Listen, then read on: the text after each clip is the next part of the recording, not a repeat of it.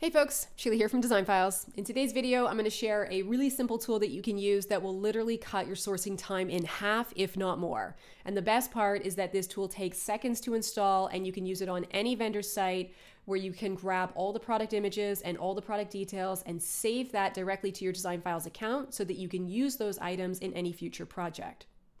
Now, the tool that I'm referring to is the Design Files product clipper, which you'll be able to access right here in this menu. You're going to see there's an option to get the product clipper. Click on that. That's going to take you to this page right here, and you see this giant install button. Go ahead and click that. That's going to take you to the Design Files product clipper within the Chrome web store. And you're going to see a button over here that says add to Chrome. Mine is saying remove from Chrome just because I've already added mine, but you'll see a button that says add to Chrome. So you're going to do that. And then there's going to be a little panel that pops up that says add extension. So you'll click that button and then your Design Files clipper is going to show up here. Now, just an FYI, if it doesn't show up here, just go ahead and click into this little puzzle piece here. You've probably run into a situation like this where your Design Files product clipper is not pinned to your browser. So if your pin icon is looking like this, like an outline, click on it to make it active, and then that is going to pin your Design Files clipper to your Chrome browser so it's always visible. Once you've done that, you can go to any vendor site. So let's say that I wanted to grab this chair right here from Paragold. All I need to do is click on my Design Files clipper in my Chrome browser, and then the clipper is going to expand out here from the right side of the screen. Now, you can see here that the clipper has already grabbed the main product image. It's also grabbed a number of the product details here. And we'll talk about the product details in just a second. But first, let's go over the different ways that you can clip images from any web page. So it has already grabbed the main image, but let's just for the sake of argument say that I want the blue version of the chair. So if I wanted to clip the blue version, I could use the image picker. This is a really quick and easy one to use. So you just click on the image picker button, and then you're going to click on the image that you want, and it's going to load it in for you. Now, if for whatever reason you're on a site and it's preventing you from using the image picker option to clip these images, you don't have to fret because there's also two different ways that you can clip images into your product clipper.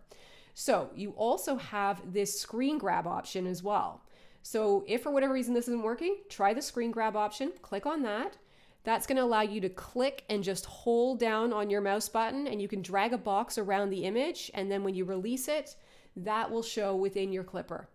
And lastly, you also have the option to just right click on an image, and then you're going to see a menu pop up. There's an option for your Design Files product clipper, and here you can either clip this as the primary image or you can clip it as additional product images. So let's go ahead and we'll add it as the primary one. And then down here, this is where you can see that you can clip additional product images. So if I wanted to grab this one, I could just right click, move down here, and I'm going to say clip additional image, and it's going to load it in here. And then again, there's still the option if I wanted to, let's see here, we'll grab this version as well. I still have the image picker and the screenshot option tool here as well if I wanted to use these. So there's three different ways to clip the images. Whatever site you're on, you're going to be able to grab them. Now below that, you're going to see you have an option that allows you to decide where you want to save this item. So if you save it to your main library, that means that you're going to be able to access this product for any client project. So it's a great way to build up a collection of items that you're going to use over and over again. You also have the option to just save it to an individual client project if you just want it to show within that project's library. And of course, you can add it to multiple locations. Now, the next thing is that you're going to see that it's added the product name. If you don't like the idea of your client always being able to see the actual product name because you're worried about them trying to source the item themselves, you can actually add a generic product name here. And that means anytime you're sharing this product with your client, they're just going to see it listed as armchair. But you'll always have the original product name for any of the purchase orders that you need to create. So here we can see that it's collected the vendor, the link. You can add categories as well.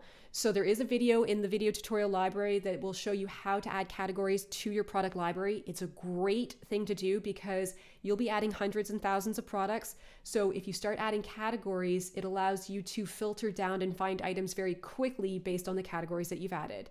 And you can also add tags to help you filter as well.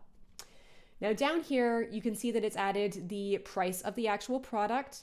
And if you logged into your designer account on any of these sites and you're able to see the designer price that you can get the product at, you could go ahead and add in your designer price. You can also include your markup, and the system will calculate the client-facing price for you. Alternatively, if you didn't want to include the markup and you just wanted to say what the client-facing price was, so let's say it's $915, the system is then going to calculate what the markup is. So you can either choose to add the markup or you can choose to add the client-facing price, and the system will calculate the other portion of it.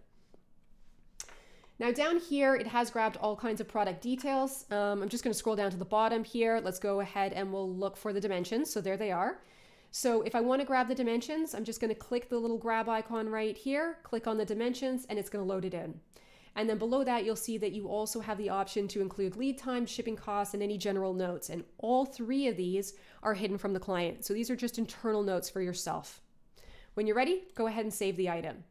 And once the item is saved, you'll be able to jump back over to your Design Files account. So I'll just close this down. We're going to go back over to my Design Files account here. And if I wanted to pop into, well, I can pop into my products right here.